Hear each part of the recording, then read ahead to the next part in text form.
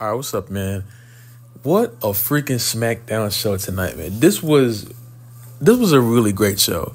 Now it's crazy because going from Raw, that rushed behind show, and you come to SmackDown tonight, and like so much stuff was happening, but it was all like organized. You know what I'm saying? You had the KO crashed out multiple times tonight, freaking out on Cody, and beat up Randy before the night was over, and then you had the whole the Nia Jax situation when Nia Jax lost. I thought the match was for the championship. So when Naomi pinned Nia, I jumped out of my chair. I thought Naomi just won the championship, and because the crowd popped and Michael Cole popped, so I thought she just won the belt, but she didn't. But I'm happy Naomi got a win with the help of Liv Morgan. I really.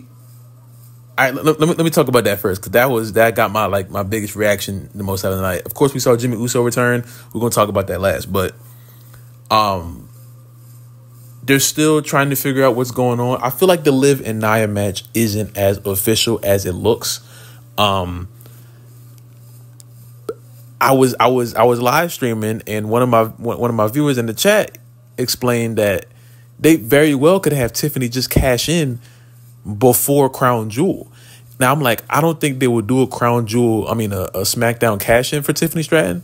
Would I be opposed to it? Absolutely not. You know, I really don't want Nia and Liv to have the match because I know how it's going to end, but I'm much more open to having Tiffany and Liv. So if it comes down to it, we can definitely go just have like a Tiffany and Liv match, if you know, and then Tiffany can win. Tiffany beating Liv, I'm cool with that. Nia beating Liv, that's what I don't like. So, you know what I'm saying? That's cool.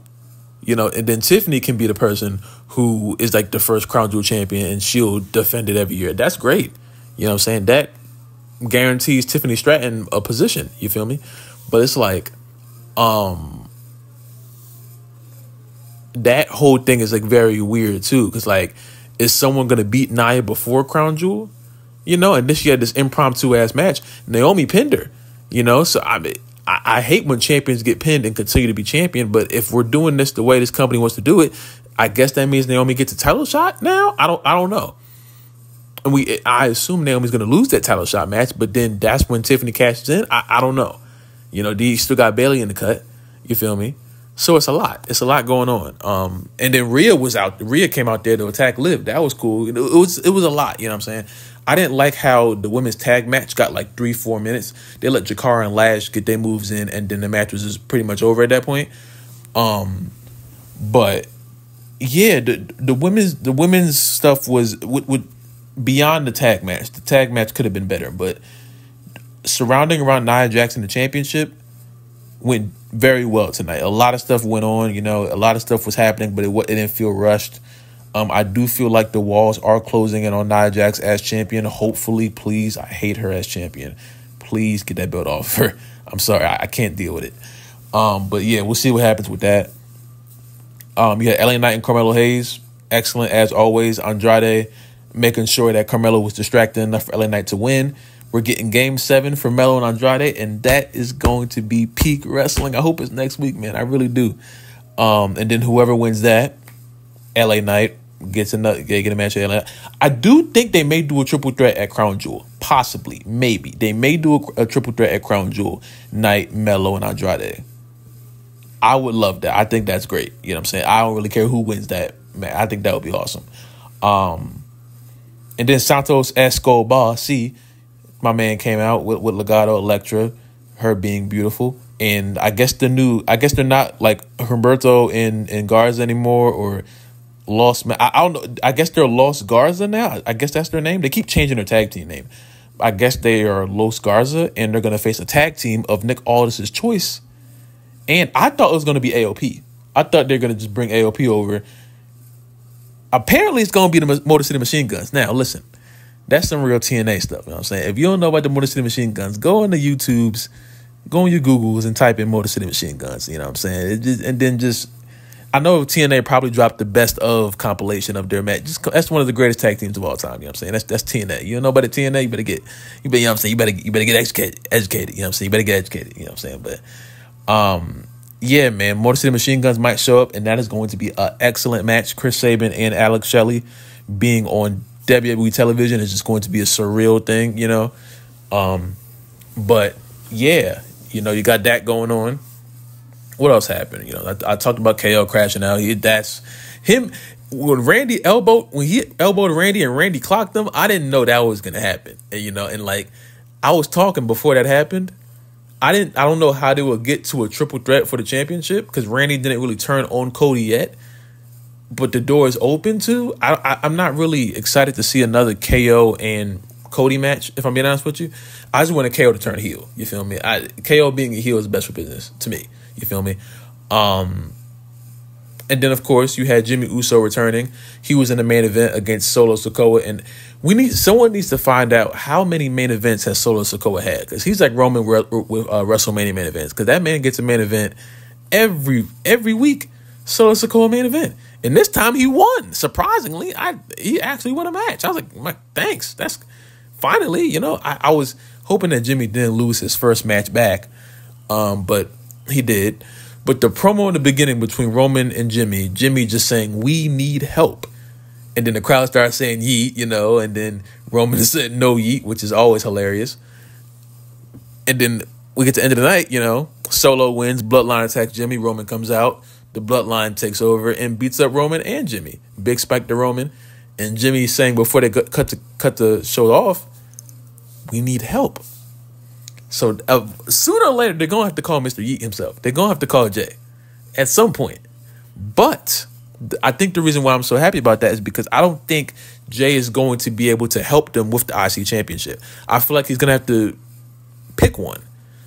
He can't defend the belt on Raw and then help his family on SmackDown. Something's going to have to give. And I think the IC championship is what's going to give, which means the belt's going back on Braun Breaker at some point in the future. I don't know how long they're going to take. I don't know how long it's going to, but I'm just excited. I'm excited to see how that goes. I want the belt off of Jay because I feel like they hot shot it on. We talked about that. I feel like they hot shot it on him just because the crowd and because of Twitter, but I'm really excited. I'm really, really excited. And I want to see what this team does. This creative team does with the Bloodline, because the whole Solo and the tribal chief thing, I haven't really felt it because like he doesn't feel like a tribal chief. You know what I'm saying? He loses everything. So why should I acknowledge him per se? You feel me? But if they're trying to flip this, and if we're going to get to November and do a Bloodline versus Bloodline 2.0 match, this is the perfect time to start planting the seeds for that. You know what I'm saying? See if they bring Zilla Fatu or another Fatu in there, someone else from Anoa'i family, or if they bring Sammy in. Where's Paul Heyman? You know what I'm saying? There's still a lot of unknowns. Where's Rock? Rock said he's not going to WrestleMania now. So there's a whole bunch of stuff going on, Someone told me that Rock was going to be in the War Games match. I was like, Rock, there's no way in the world Rock going to get in them double cages. No way possible. I eat my hat before I see something like that. But, yeah, man, I'm just really, really excited. This SmackDown show, it was 2 hours, but it felt like a nice flowing 3 hours. You know what I'm saying? This was a really well-paced show. It was controlled chaos. You know what I'm saying? Nick Aldis is so much of a better GM than Adam Pearce is. Adam Pearce is not a good GM. He is terrible. Nick Aldis be getting the job done. You feel me? But, yeah, man, SmackDown, another great show. And hopefully, possibly, maybe Raw can take some notes because they're killing it right now. But y'all let me know how you felt about SmackDown tonight. I thought it was a great show. If there's anything I forgot, let me know. I'm pretty sure I covered everything that happened tonight. But if there's anything else, let me know in the comments down below. Yeah, this is a lot of good stuff is happening on SmackDown right now. And I think the most dire thing for me is Nia Jax losing that championship. Because I really want Tiffany Stratton to be champion.